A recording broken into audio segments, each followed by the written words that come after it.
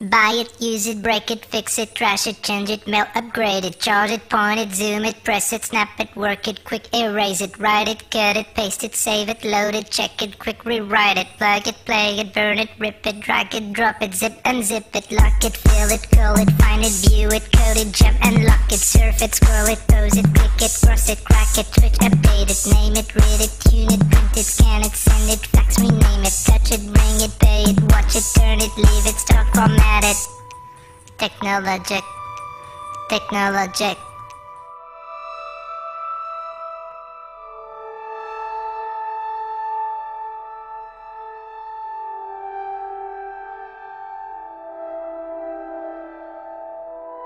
What is a singularitarian?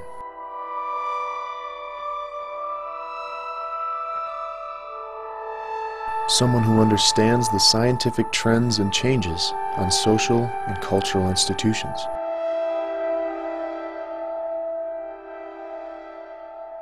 Being a singularitarian is not a matter of faith, but one of understanding.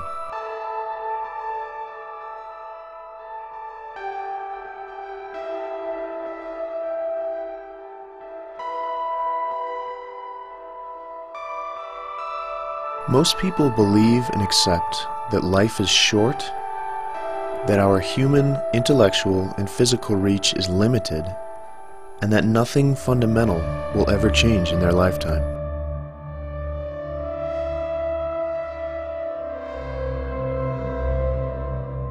It's time to rethink.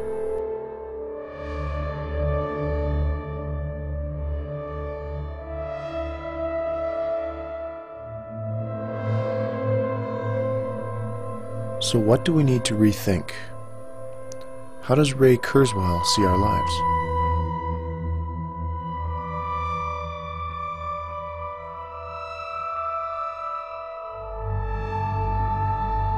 He believes that seeking and appreciating knowledge in all its forms is the purpose of life, and any loss of knowledge, including death, is tragic.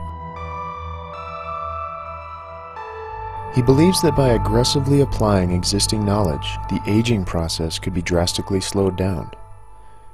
He sees aging as an obsolete genetic program, one which can and should be revised. According to Kurzweil, the primary role of traditional religion is simply deathist rationalization, or rationalizing the tragedy of death as a good thing. Through the responsible application of technology, Kurzweil believes that we can solve any problem confronted by humanity.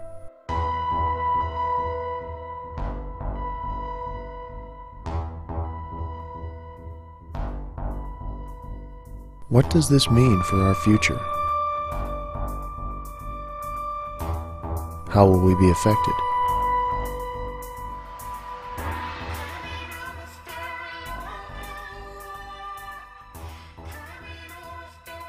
Will technology reign over humanity?